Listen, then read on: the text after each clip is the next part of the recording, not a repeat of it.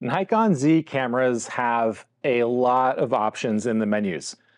So much that it can be intimidating just to go in there to change the most basic settings, wasting so much time hunting around for those options. But the reality is that you might only ever use like, what, 5% of what's in there? So in this video, which is an excerpt from the Nikon Z Photography Fundamentals course, I'm going to walk you through the three different custom menus that you have in your Nikon Z camera to help you more quickly and more importantly, more efficiently use your camera. That course, if you want to check it out, goes over an overview and setup of your Nikon Z camera, no matter what your model is, goes into all of the different focus tools and how to customize your focus system. Same with exposure and how to nail that perfect exposure. You can check that out at photocourses.link/NikonZ. And here is how to customize your Nikon Z menus for more efficient photography. Let's now move on to the I menu. This is my favorite menu. It's a quick menu that can be pulled up in shooting mode. You press the I button, and it contains 12 commonly used items that you can quickly change without going into the main menus. There's a couple of different ways to use the I menu. You can use the multi-selector to highlight the item that you want to change, and then either use the dials, like the main command dial, the sub command dial, or the control dial, to quickly change those options. Some of the items are going to have you use both the main or the control dial to change one sub setting, and then the sub command dial to change another sub setting. You'll see that at the top of the screen. As you scroll through the settings, it'll show you what's changing and which dial changes which setting.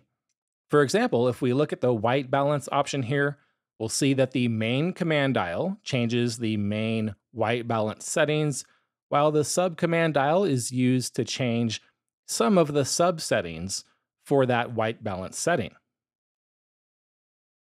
The other way to use the I menu is to press OK on the item that you've highlighted to enter the submenu for that item. And like the main menu, you'll find instructions at the bottom of the screen for how to change the settings in that submenu. For example, here it shows that you can press the multi-selector down to take you into further submenus. Use the dials or the multi-selector to select the different options. Now that I menu is great if those default 12 settings are the 12 settings that you want to use, but what if they're not? Well, you can customize this I menu.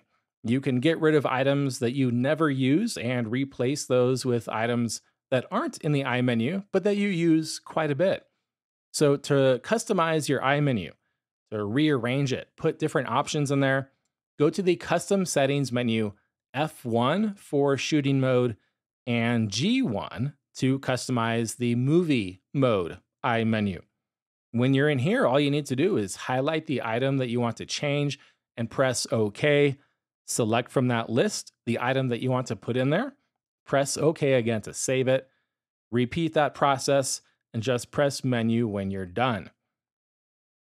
Use the camera for a while and note which settings that you'd like to have in your I menu and how you want to arrange it. You'll eventually refine that I menu to make you a much more efficient photographer. It can be a really big help for you.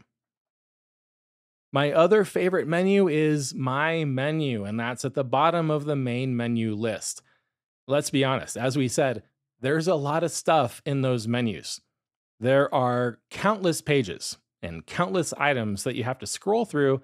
The reality is, though, that you may only ever change the same 10 or so settings after getting your camera set up. So why should you have to scroll through all of those different menu pages to change those same 10 settings? You can just put them all in one menu so that you don't ever have to scroll through those menus ever again. So if you go to My Menu and select Add Items, you're going to choose from the list what you want to add to your custom menu and press OK. When you repeat that process, when you have more than one item in here, You're going to use the multi-selector up or down to arrange that item in the order that you want. You can make your most commonly used menu items up at the top and the ones that you don't use quite as much down at the bottom. Some items cannot be added to your My Menu, like Reset.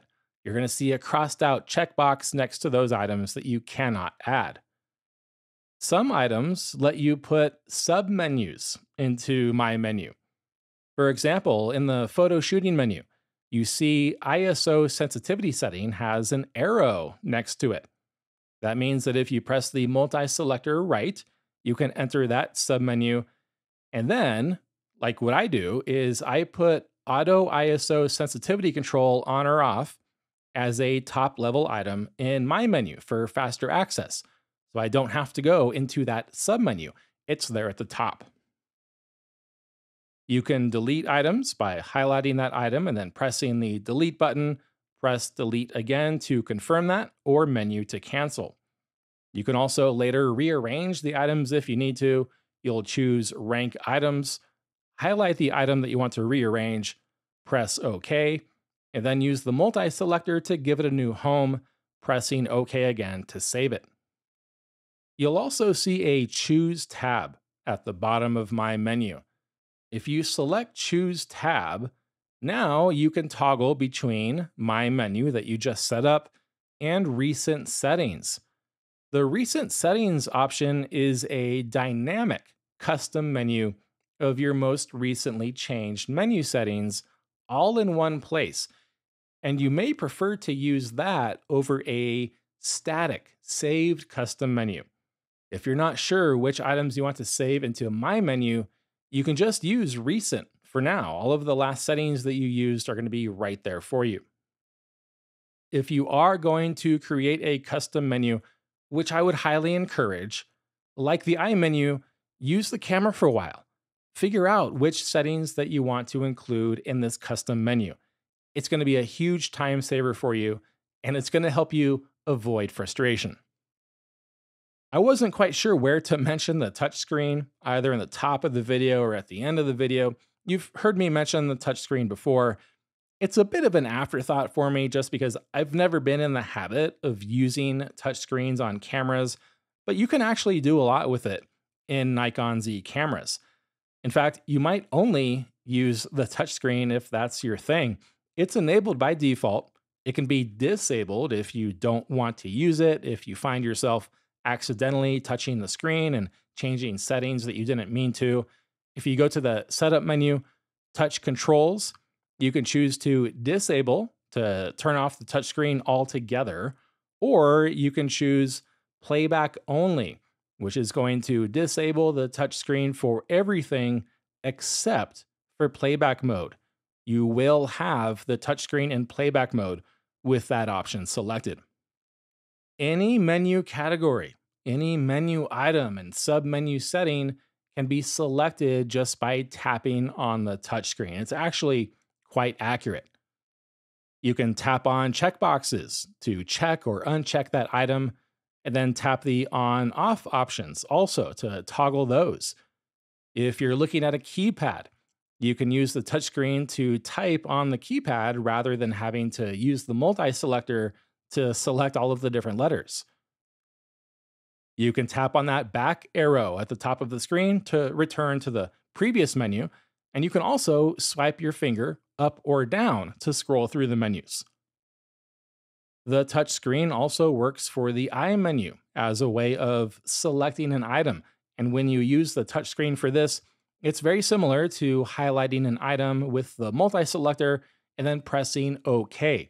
It's going to take you into that submenu where you'll then use the multi-selector, the touchscreen, or the command dials to change the settings.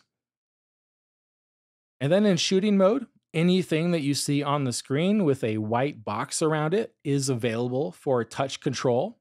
Things like entering the iMenu, the touch shooting mode, and some of the exposure variables, depending on which exposure mode you're in. And then in playback mode, the touchscreen pinch and swipe gestures, they work much like we're used to with our phones. We're going to learn all about how to use the touchscreen for focus and exposure controls in later lessons. So, just knowing how to use the menus, even if you don't know what all of those settings are, it can really help set you up for success.